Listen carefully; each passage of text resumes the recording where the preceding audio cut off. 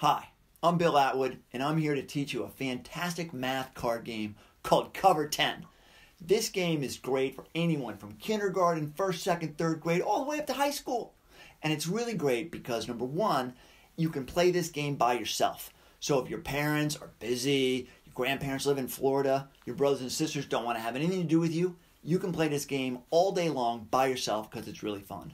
The most important reason this game is great, though, it's going to teach you your adding facts, especially the facts that add up to 10. You know, 5 and 5, 6 and 4, 7 and 3, 8 and 2, 9 and 1. Those are the facts you need to know, and this game is going to teach you those facts. So, let's get started.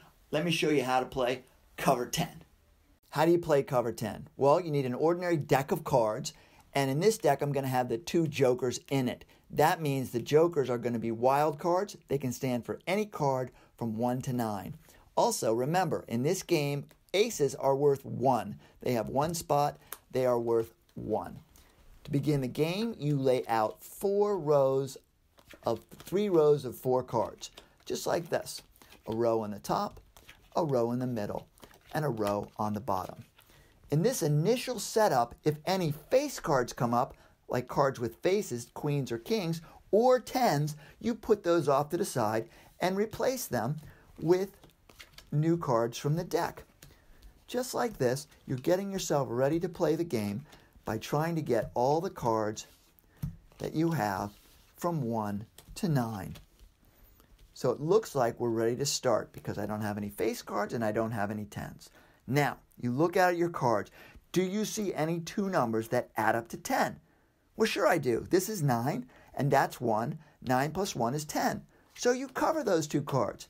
Oh, look, the joker came up. That's really good. I might need to use the joker later if I don't have anything that adds up to 10. 7 and 3, that makes 10.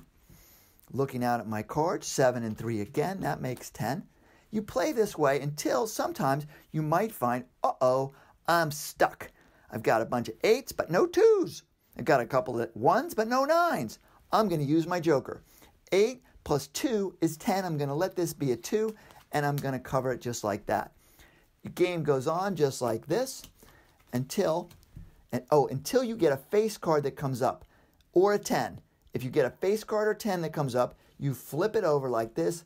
That pile is now dead. Play continues. 8 and 2, 7 and 3. Uh-oh, a 10 came up.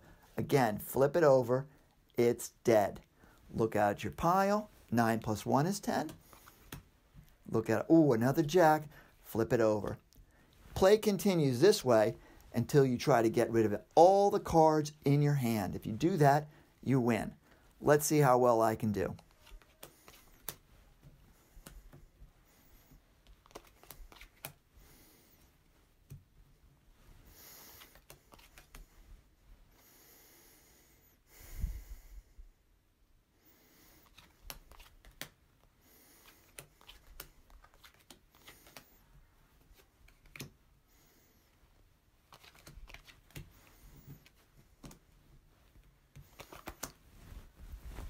Right there, no cards left in my hand.